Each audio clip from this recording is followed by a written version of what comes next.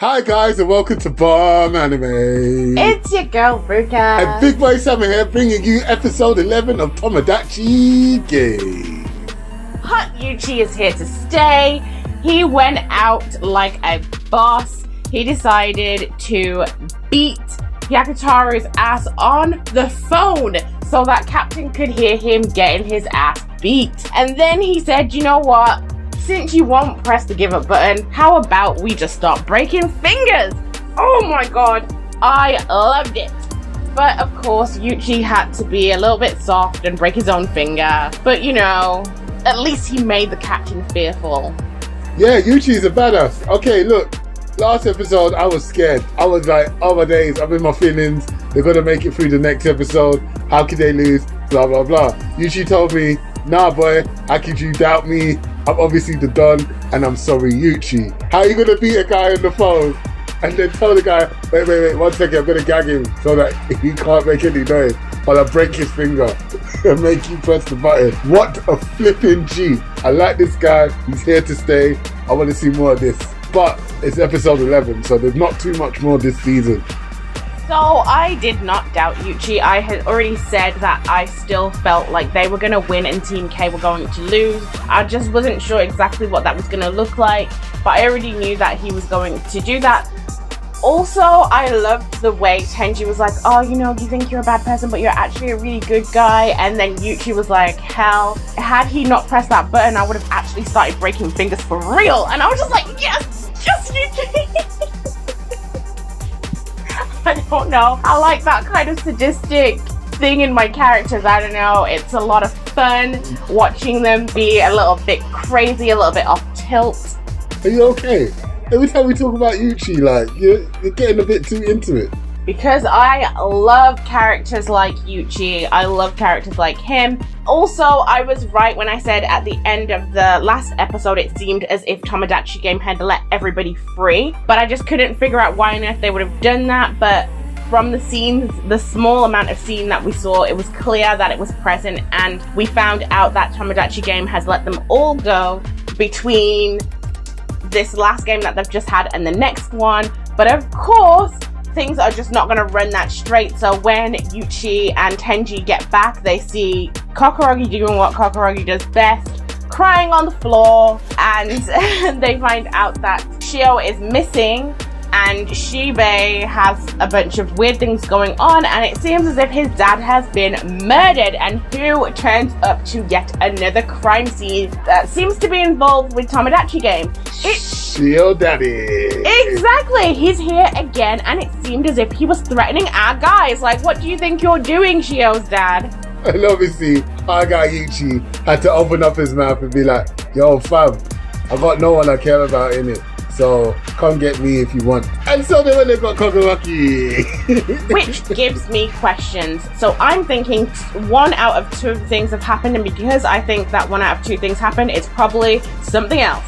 But I think either the phones that Tomodachi Game gave them are bugged, and that's how they heard the conversation, or Shihos' dad is really seriously involved with Tomodachi Game and went and reported their conversation to management. He's a police officer.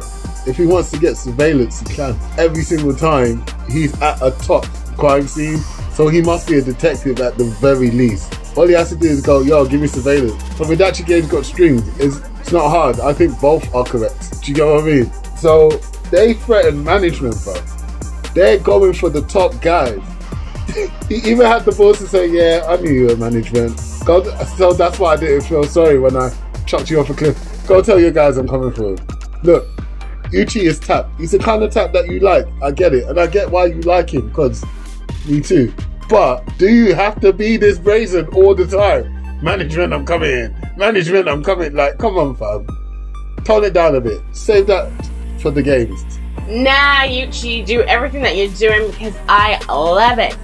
But, you know, I am really side-eyeing Kokorogi yet again, and I really hope that I won't end up regretting my extreme suspicion that I've had around her character for like a lot of episodes now. I don't know what it is, but I just can't, it just doesn't sit right with me. She just keeps popping up so conveniently. I don't know, it just feels off.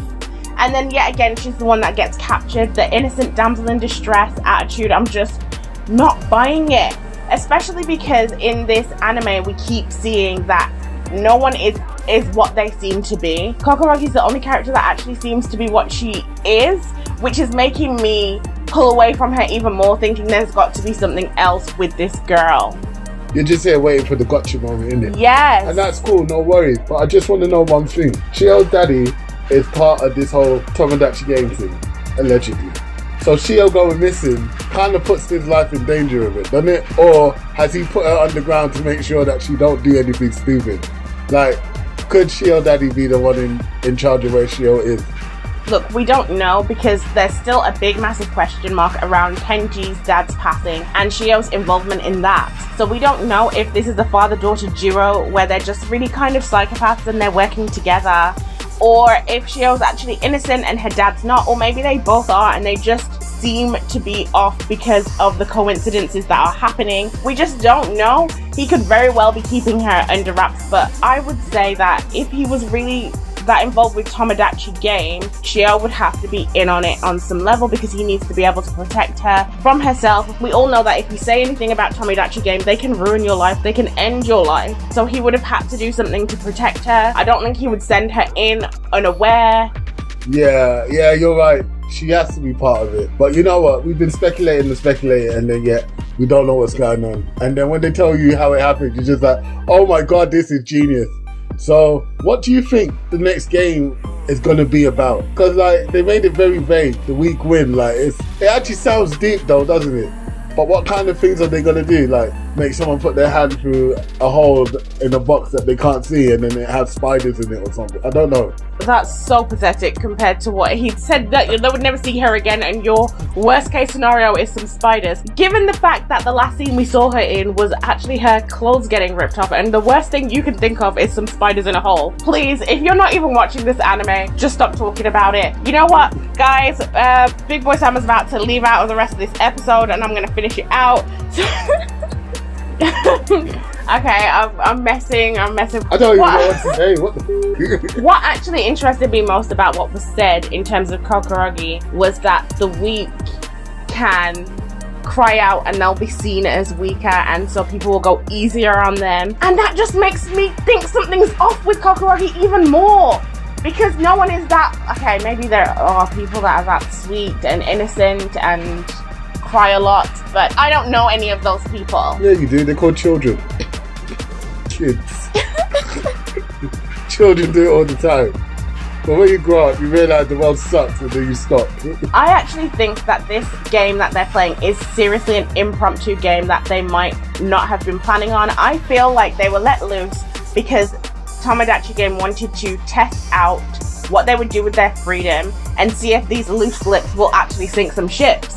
Just before they completely let go of all of their control at the end of the game, they've got someone who has come back to the game, someone who is threatening to end all of management, and they've got someone who is potentially involved in a different Tomodachi game and possibly involved with one of their staff members.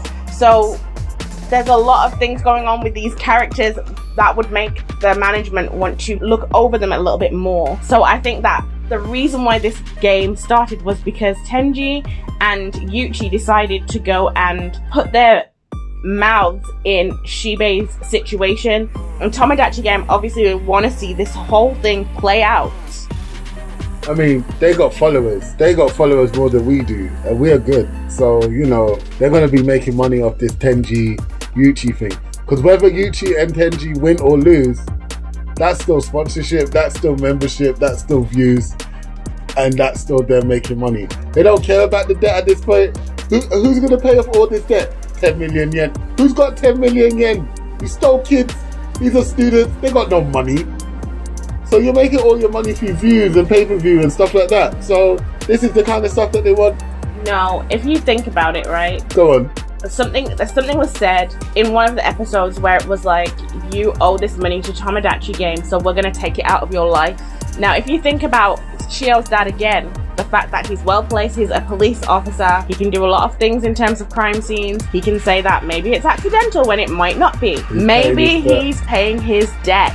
We don't know how they're going to claw back these debts, and it doesn't mean that they have to do it immediately. Yes, they're kids, but they're not always going to be kids. They're going to get jobs. They might get high-ranking jobs that can further help Tomodachi Game. Let's think about it. How are Tomodachi Games staying so quiet? Under the radar, no one has reported them, yet they seem to have all these multiple games going on at the same time where they're doing things such as murder. Even if they don't do anything untoward to Kokorogi, just ripping off her clothes that's enough. Especially for Kokorogi. Like, seriously. It's a trigger, isn't it? So, you've kidnapped people. You've drugged them. There's a lot of crimes that are literally going on, even though the games themselves don't always seem criminal. There's a lot of things that they're doing where these people can't leave. They can't just say, oh, I want to go home now. So how are they staying under the radar? They're probably collecting debts from multiple people higher up. I never thought about it that way. That's a good way of thinking. I think that's where we should end. What about you? Apart from the fact that I think that Kokorogi should have got one slap from Yuichi when she was carrying on with herself. Oh my god, tell me what's going on. I mean, seriously, Yuichi's right. Even though he did it to protect her, everything he said was true. Knowledge. Oh, that was a TED talk. You turned your back on me straight away, and the only reason why you waited around, you're trying to use that as like, oh, I waited to find out the truth. No, you were told to wait for the truth, and that's why you did it. You didn't do it from any kind of loyalty to me. But yeah, we should end it here. So on that note, guys, let us know what you thought of this one in the comments. If you made it this far, we do really, really appreciate you. Don't forget to like, subscribe, and share. Peace.